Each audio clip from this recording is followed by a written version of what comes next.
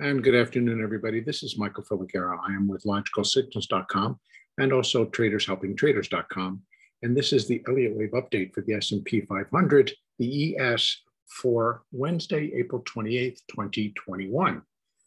Well, Facebook and Apple reported today. Both reported extremely good quarters. Lots of profit and a good outlook, I guess, coming into the balance of the second quarter. Did not do much for the S&P. It rallied a little bit, but as you can see on my hourly chart, it basically stuck to a pretty tight range. In fact, this thing has basically just been moving sideways for all this week. And not sure what it's waiting for now. We still have Amazon to report tomorrow. Rumor has it that Amazon might announce a stock split for potential inclusion into the Dow Jones, would have put it into at least the top three indexes. And that could produce some fireworks tomorrow, but yet to be seen. Based on what we do see, I have really no changes to make to the overall count. We continue to run the possibility that the wave 3 will be moved over, as you can see, I got to pull it down. This intermediate third wave may be ending here versus there. As we have been discussing, the intermediate fourth wave should be way deeper than this. In fact, this is the first Fibonacci number, if indeed we're in an intermediate fourth wave. And if we're finishing a B, the C wave is going to be devastating. Could it be? Absolutely, it could be. But I wouldn't be anticipating a devastating C wave with this, such a slant upwards of a B wave. But we're going to have to let the market work this out in the market to tell us what's coming out, and it will work out the count. So, but we have to keep that possibility open that we're going to pull the 5 and the 3 over, and that a third wave would complete. Could be right here. Again, we moved to a slight new high again today at 41.9375. And did that complete it? We have to wait and see. The market did come off, but now, it's rallied back up and stays in its, what I'm calling its safety zone. Its safety zone is between 41.70 and 41.86. And that's where it hangs out, pops above a little bit, pops below a little bit. And until it can get enough news or get enough momentum in one way or the other, that's where we sit. So we have to continue to allow for continued upside. Eventually, we're looking for it to reach. I mean, it's not getting able to get above this 1.236. That the C wave would be 1.236 above the A wave. It's not getting above that. And that sits at, I think it's 94, right where we were, 41.94. And then we have 42.03. Now, I am thinking that we should get enough of a boost if indeed this is finishing a minor fifth wave up, or even a minute fifth wave up, that we need to be able to get above where we are. Does it absolutely have to? No, of course not. It actually could be done now.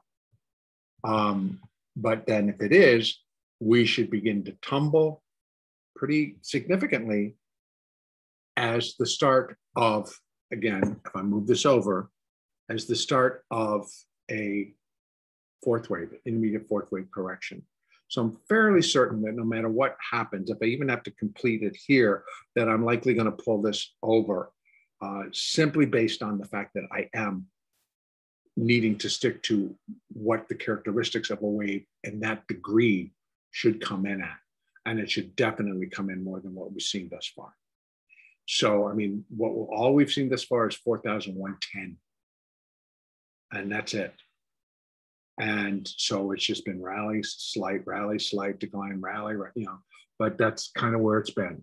So the S&P has actually been a little bit on the boring side, but let's see if it can perk itself higher. So upside, we have 41.94. So far holding things back. I would expect a break above it. I would expect a move at least to 4,203 or 4,200, let's say. And if that completes it, we go into corrective wave, then we still have a wonderful intermediate wave 5 sitting out there waiting to begin. And we may be completing this intermediate 4th wave if we get a deep enough correction down. We may end up labeling it as such. And that still leaves an intermediate 5th wave advance. And that's the one that we're anticipating is going to be taking us to 4,300, 4,400, possibly even 4,500. And so we still got a lot to get through before we get to that point. But tomorrow, I am suspecting that we may get much of the same that we saw today. We may travel up.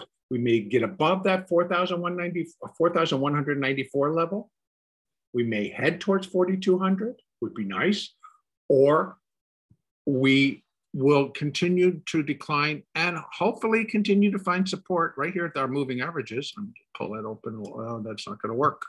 Sorry about that. Let me go down one so I can pull up cleaner levels. We continue to have support at 79. We have our moving averages, which are now still all basically pointing up. This is the kicker. You know, our moving averages have not, I mean, they're a little bit flat. The 50 is very flat, which is telling us that's pretty much what the market has been doing, moving flat. The 200 is not barely arcing or pointing higher. It's kind of, again, being very reflective of what the market is doing. So I'm not really expecting much. These are very tradable moves. If you're an ES trader, they are very tradable. They make nice day trades. Again, follow your moving averages, pull in your Fibonacci's, and then you can do it on the shorter scale. You can bring different numbers in and to help you for more of your intraday trading. Again, remember, I use a 1, 2, and a 5-minute chart for my intraday day trading. And I would do the same in the S&P.